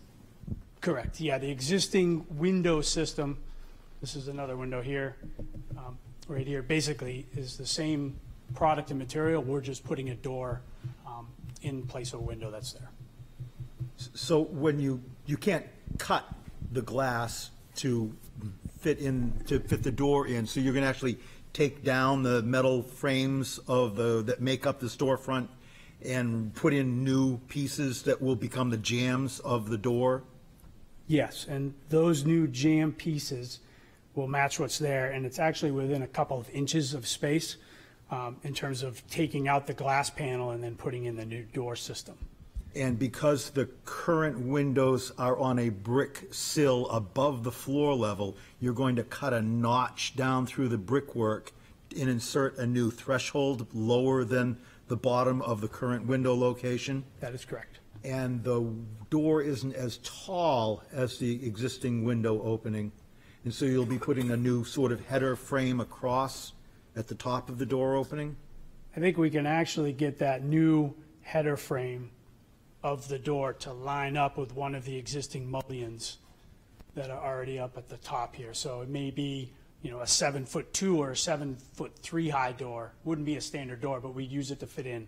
Now, just off the top of your head, can you discuss how the door will look different than the storefront?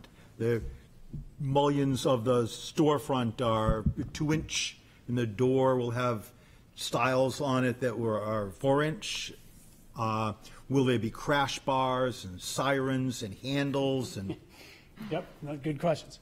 The existing storefront width is about 2.5 to 2 3/4 in terms of its style or rail thickness or width. We'll try to match that with the door, which I think we can do. It may have to be 1/2 of an inch bigger. There will be a panic bar on the inside, but we'll try to paint the kind of the outward facing edge of it black so it kind of blends in with the glass plane or a color that matches the glass. And then obviously we'd have some sort of signage on the outs or the inside of the door saying exit for emergency access. And there'd be some handle hardware associated with the door as well. What is the material for the new patio?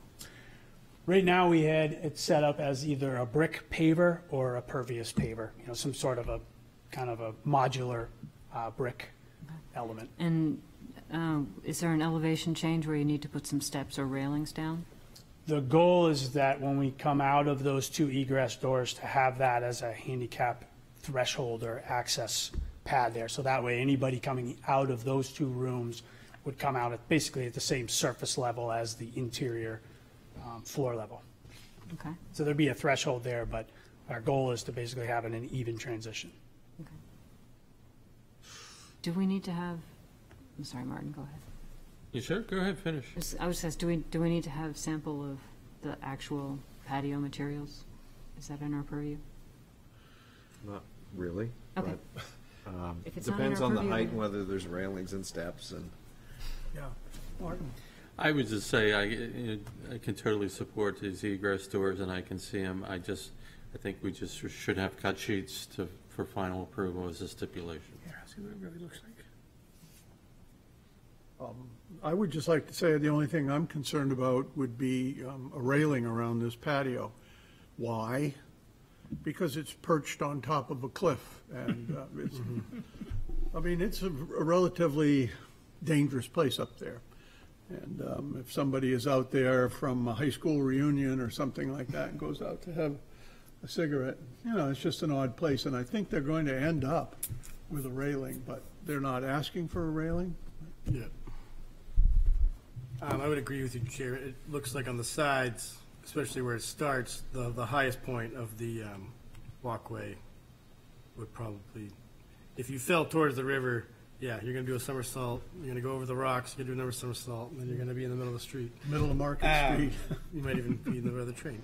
But yeah, I would agree with those stipulations, though. Sound like you know what you're talking about.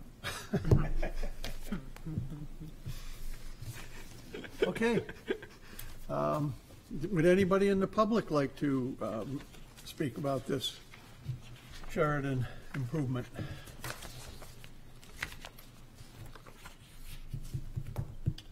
And there's nobody online?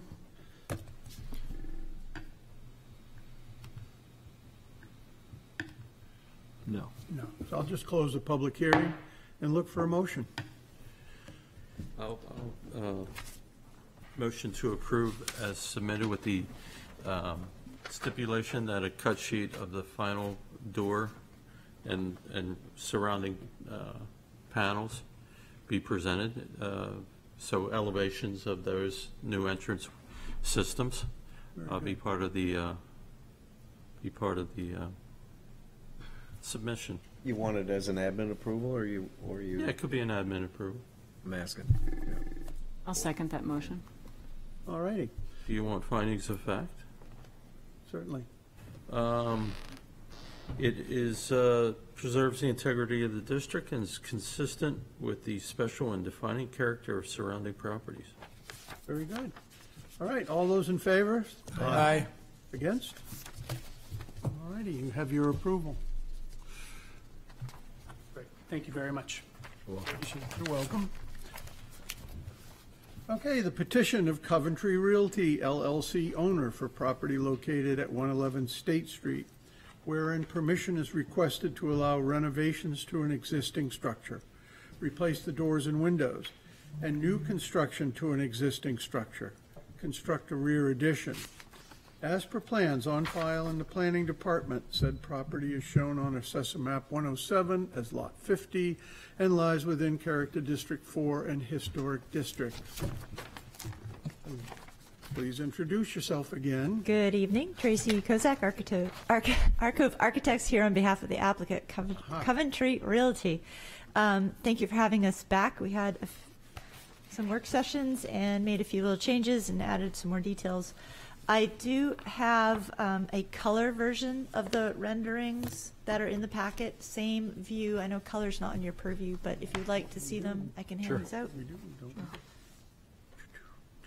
No, we don't.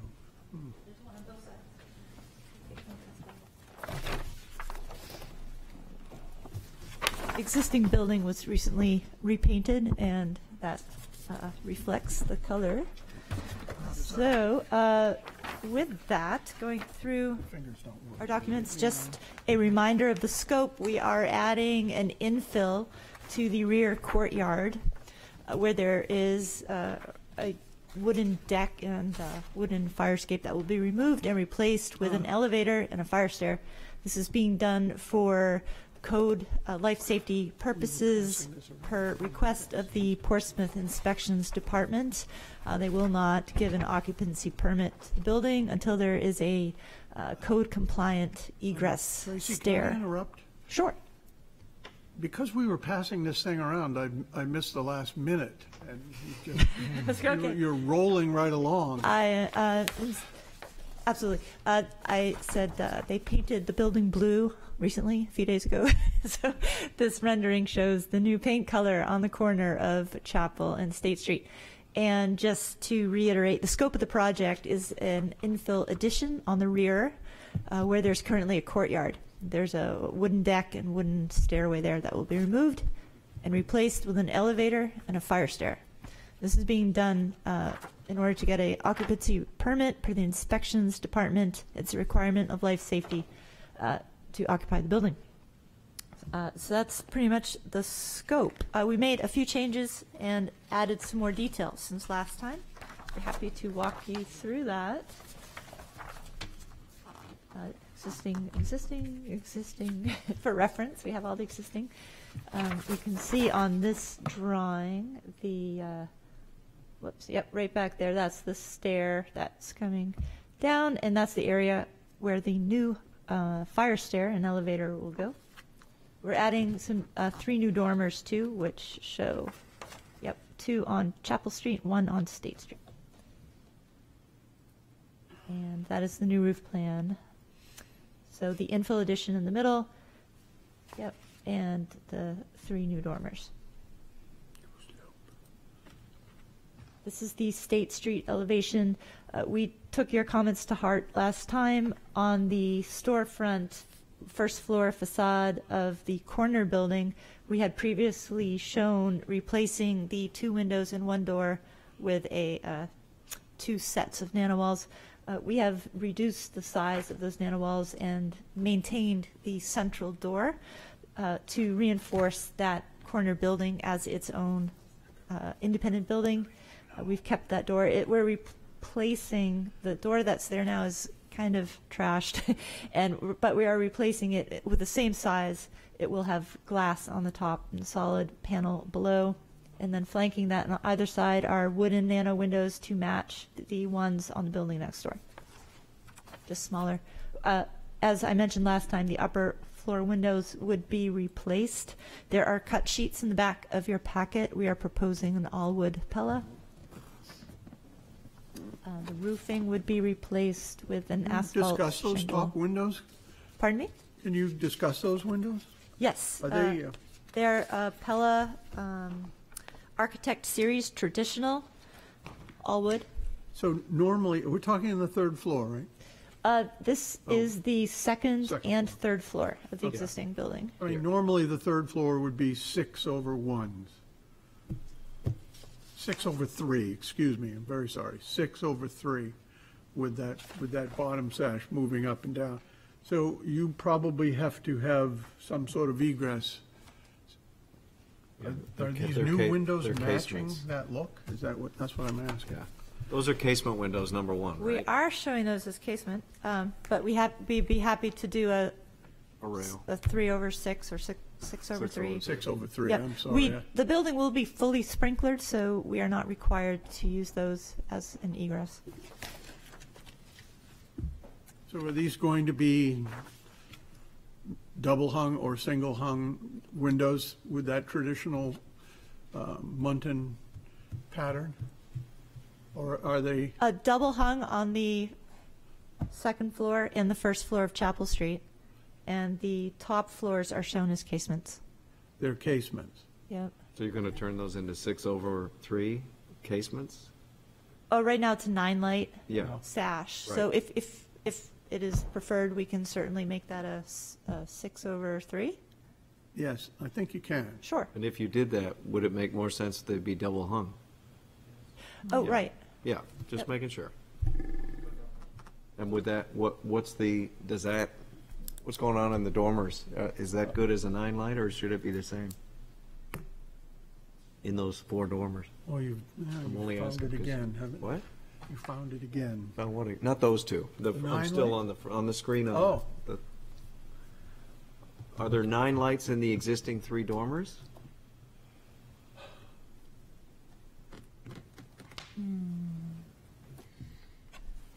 I do have a photo. Yeah, there's a photo in here. It is a 9-light, but it is a 6/3. So presumably you do the same thing with Yeah, those we as would you match work. that. That's a good idea. Yep. Okay. So we're just going to stipulate that that is a 6/3 Double hung. traditional Double hung double hung. wood window.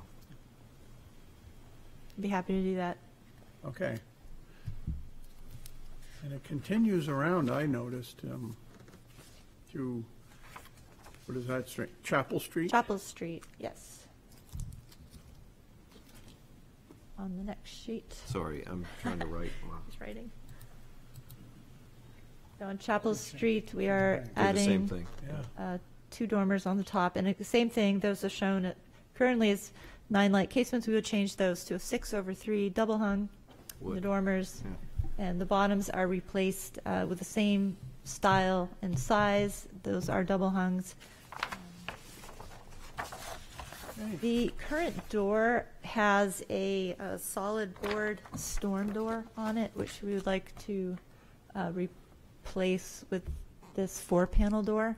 And the upper 2 panels would be glass and the bottom would be solid. That is similar to how the front door on State Street is treated. And you can see that also on the next door building where Agave was and Sol was. And I think the Rosa has it across the street too.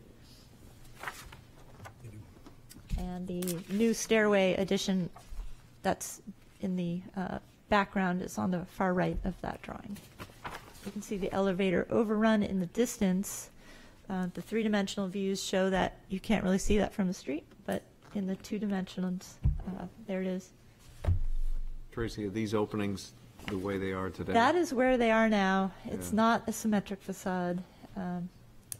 You think it is until you actually look at it.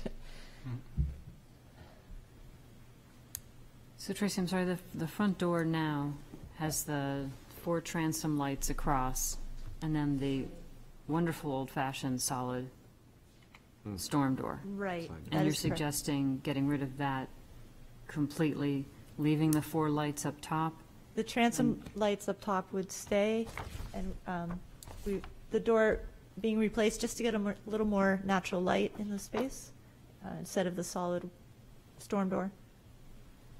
So it's a wooden door with It's a glass? 4-panel wooden stile and rail door. The 2 upper panels are glass, and there's a Yeah. picture of that on the very back page, a similar example of how that's done. And also it's on some of the existing buildings next door.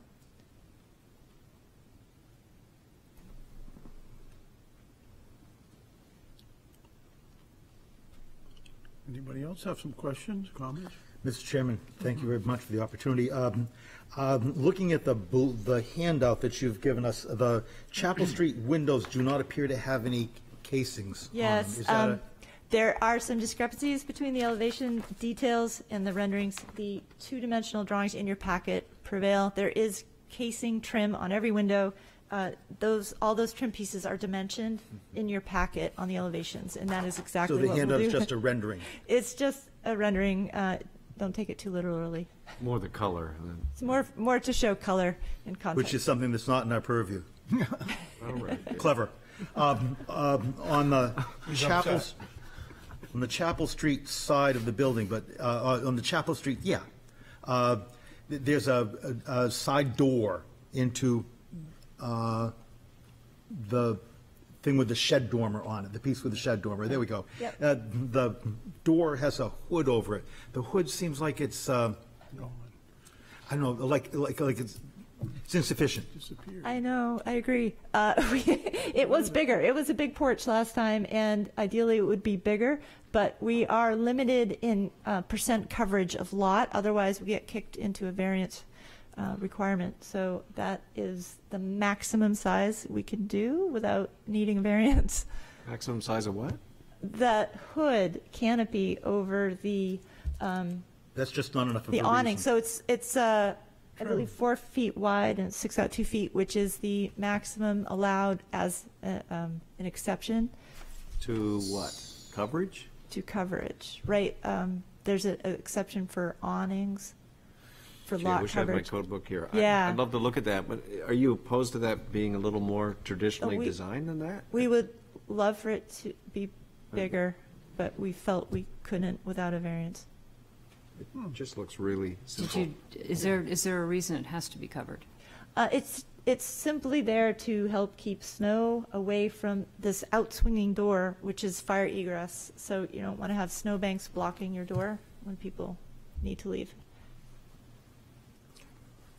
But is the door used? It's a fire door. Fire door. Yeah. Hopefully it's not used. Yeah. It needs to be operable and maintained as an egress. I I did not have the pleasure of attending the last work session. And so the side of the building, the wooden building on Chapel Street, is currently clapboarded. The rendering, once again, I'm sorry to do this, it looks like it's, of course, for shingle, but that's just a rendering issue? The clapboard stay, we're not re-siding it. Thank you. That will be, therefore, you're setting up a pattern of the clapboard extending across all of these surfaces. Correct. One more possible, this may be the silliest question of all. If you look at the old federal brick building from the street, State Street, and trot a little bit to the left, like you're in front of the Agave building, and look up, there's a little teeny triangle of the sidewall of the brick building that sits over the sloped roof of the building Agave, being shorter than the three-story brick building. And in that space, that triangle, there's a piece of glass.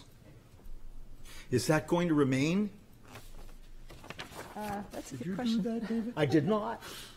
I did not. I've been in awe of whoever did do it, but because I don't know how it works, it just sits there. How do they flash it, huh? Hi, members of the planning board, Mark McNabb. That window, what? Oh, sorry. You're not the planning board, HTC.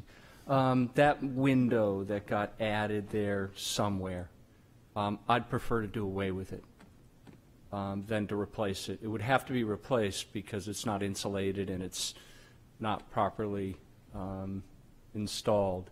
But I don't like it there. So just because you're right there, I want to ask you the next. Kind of led yourself into this question, but sure. What will you replace it with? Is it wood on that side, or is it brick? Like kind. Whatever the field is, if it's brick there, I would do brick, real brick. And I've always assumed that it was a brick party wall between the two buildings. It is brick, and I would replace it with brick, but the representation would be whatever that field is there, which it is brick, would be replaced with that. Well, thank you. And also that awning in the back, it got highly technical. This addition is permitted by a certain section of the code that's rarely used. That's this section 10.323, which allows an addition if it's code related. And the building department has to sign off, and the fire department has to sign off. And everything's non-conforming on lot coverage. And they just have this section that those awnings can't be that design that we originally had. It can't be any bigger than that. I am okay in this instance if the HTC, not the planning board, if the HTC prefers to see that go away over that door, I'm willing to eliminate that. It just doesn't look right. I'm hear you. I'm struggling with it myself. I tend to rather not have it than have it that way. But it is definitely caught in any bigger than that needs a variance. All right, I have one more question. I don't care which of you field it. Chances are you're involved in this, if you don't mind, Mr. Chairman. On the front facade, you're proposing to take this simulated brick or simulated stone off. And the assumption, my assumption now for 55 years, has been that something horrible happened to the front of that building in the process of changing the original windows and doors, and some terrible piece of steel was put in over that, and that material, that stone material, covers all that over and has handsomely for some time. You are going to inherit the whirlwind here when you pull that down. Suggestion just from a guy down the street is be prepared to have some brick to put back in that location because it's going to be wanting. But my question, having to do that very thing, is did you spend a lot of time thinking about the reinterpretation of that first floor? Because I walk the street, I stumble and hobble down the street, and there's a majority, I think I'm safe to say a majority of this period brick building on this section of the street have arched doors openings.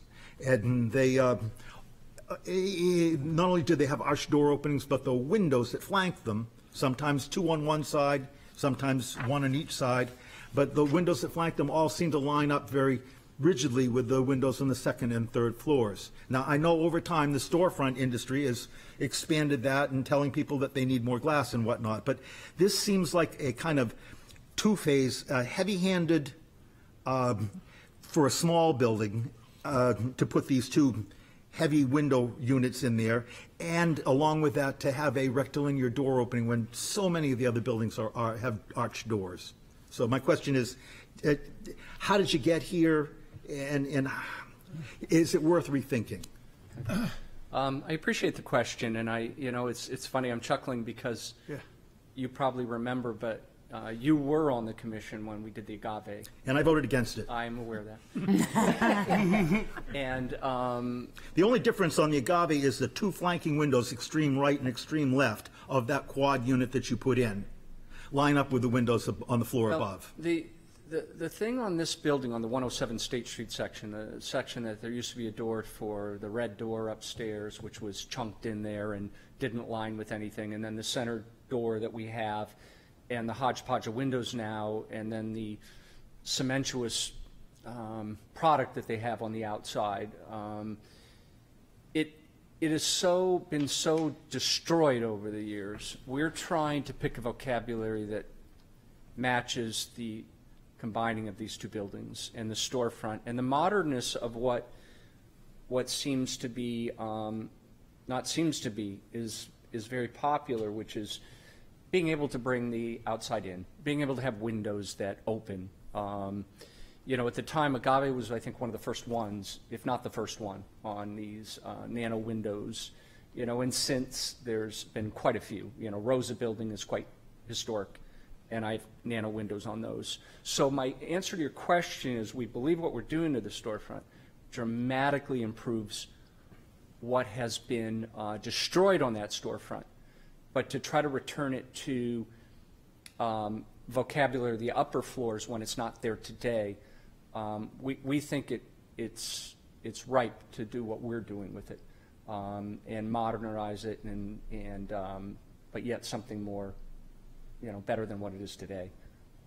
So I think the scale of it works. I think the scale of it with the Agave nano wall windows work. I think they're quite successful. I think they look quite nice. The mahogany windows that we built on those would be the same quality here. And that's what restaurants want. They want to be able to open that and bring the fresh air in.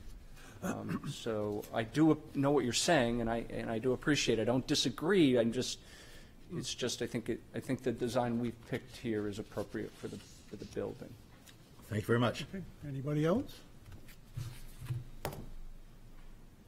I just have a question about that center door and going back to what Dave was saying about the circle top doors. Is there any consideration, or did you consider putting a circle top on that?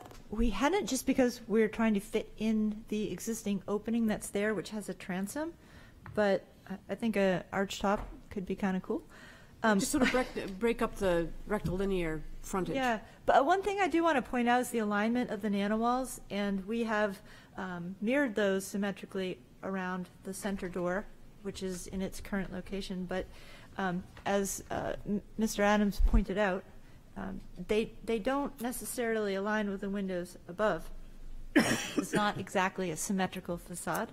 Yep. So we could look at scooching them further away from that center door to give, and this would actually make sense practically from a construction point, to have a little bit more brick between the door and the window.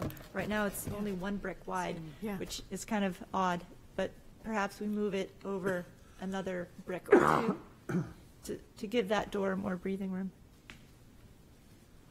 I think those are both really good suggestions. That would get a little closer to the symmetry that Dave was looking for.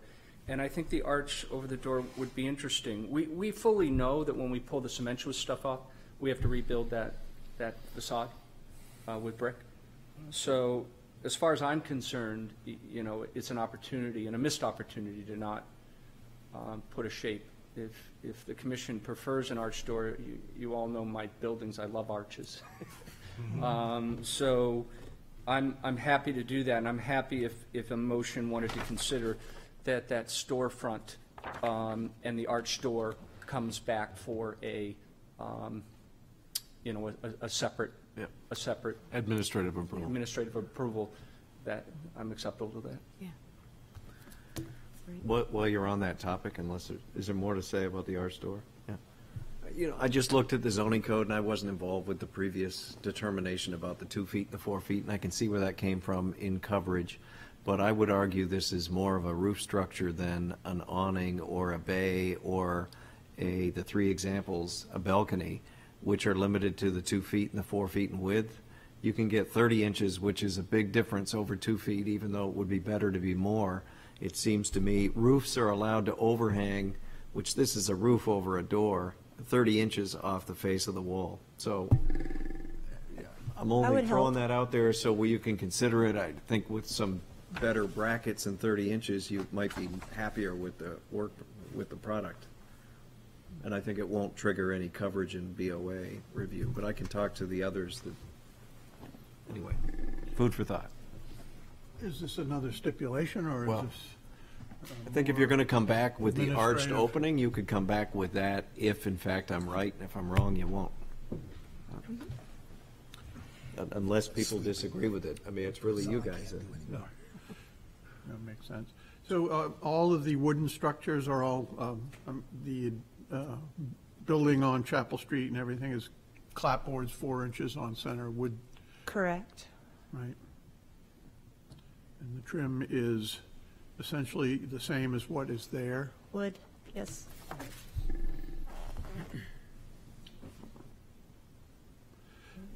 I would just like to be I'm sure sorry. we at least acknowledge that this is protruding more onto Sheep Street.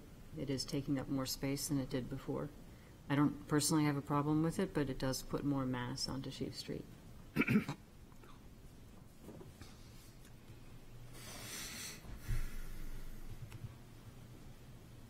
Oh, Martin. Hey, yeah, I would agree with that one brick width between the door and the window is probably awkward and not appropriate, and you would never see it that way. I'm surprised we're kind of not, that's formstone, I grew up with that garbage, that it's not historically protected anymore since it's got such a lineage. But anyway, I think they probably put it on because people thought it was great stuff. I had an uncle who cladded his whole beautiful wood clapboard house in it because he didn't want to paint it anymore. So if you can get it off, I bet you may find the brick is fine, you know, restorable. But like you said, it's been butchered. It's Swiss cheese right now. That little door we're talking about, yeah, I would like to see something over that door. I would like to see that presented as almost its own little, you know, frontage to Chapel Street and not just a little side door. You'll probably put dumpsters in front of it though, won't you? More like a pediment. No dumpsters. Okay. No. So it'd be nice if it had a presence that it was almost like its own little separate entrance. That would definitely help, you know, keep the rain off of people using the door. So I would be for something, even if it's just a cap over that door to give it some sort of formality. All in all, I think it's a wonderful project. You know, I think everything you're doing is terrific, and you're making a safer building. You're cleaning up that Shape Street side of it, and you know, I think I can support that.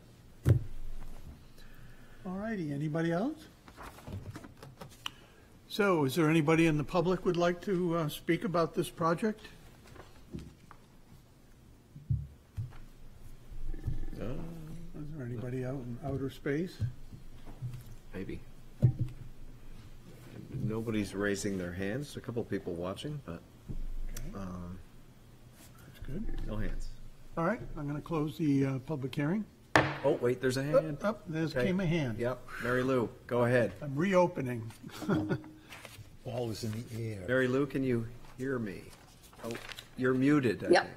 Good, go ahead. I'm unmuted now, I think. You are. Okay, hi. Mary Lou McElwain, 259 South Street. Just wanted to comment on the back of this building on the Shafe Street side. there is a bulkhead, or at least there was a bulkhead, on the Chapel Street end. And also, this is where dumpsters have been in the past for other restaurants that have been here. So I just wanted you to pick up on those two comments, please. Certainly. Mark? Would you like me to address that? Certainly. so. Yeah. Because these buildings have been combined, we're doing away with all the dumpsters on that side, and they're using the only dumpster corral we have, which is the mahogany one right behind Agave. So there will be no dumpsters there. And the bulkhead gets removed because this code-complying addition brings a stair tower to the basement. So it gets replaced with a code-complying stair tower, which a bulkhead is not an approved means of egress, so we're removing it because we don't like the looks of it. Thank you. Anything else, Mary Lou? That's it. Thank you. Thank you. Okay. Let me just confirm there's nobody else. There is not. Okay, I'm going to close this public hearing and look for a motion With stipulations. with stipulations that Nick will read after the right. motion. I'd like to make a motion to approve with Nick listing the stipulations as. Yeah, I may not have them all, but the third floor windows shall be a 6/3 double hung wood window as presented tonight. This is in no particular order. The roof canopy, or whatever we call it, over that rear Chapel Street door can be modified if allowed by code and resubmitted for administrative approval. The arch door, you're going to have to help me on this one. An arch door for the main entryway on State Street, right? Mm-hmm. But it's an exit. Okay. Yeah. Well, it's a door. It'll be designed and resubmitted for administrative approval. That's kind of choppy. The windows are going to be moved on the And help front. me out, keep going. And Yeah. the windows what? The windows. Further apart from the door, The windows shall be, okay. more than one brick away from the door. Just include that, all, the door Door and the surround. two Yeah. windows as one admin approval together. Yep, okay. Got it. Anything else? I believe that was it. 4. What about your removal of the triangle? And what about that little window? But it's not drawn at all, but he said he's going to remove it. It's non-compliant now. I think he's going to be forced to do it, so it hardly matters. So it's not in the drawing, we don't need to stipulate it. I don't think It's implied, it'll be removed and replaced with whatever's around it. Yeah, brick, Yeah. apparently. Yeah. Yeah. Second, All right, we have a second. I will give you findings of Yes, fact. please. It preserves the integrity, maintains the special character of the district and is consistent with the special and defining character of the surrounding properties. Very good. All right, if there's no other discussion, I will say, all those that are in favor of this, say aye. Aye. And against? So you have your approval. You're welcome. You're making this a safe building. Don't go very far. But I don't think we have any other business. Then we have one Did this one get? Isn't there one more? No, that's I it. don't think we have one Congress. no, that was, That's it, they got postponed. yeah, you said postpone. Motion to adjourn? There we go. Seconded. All those in favor? Aye. Aye. I don't know what to do. All right.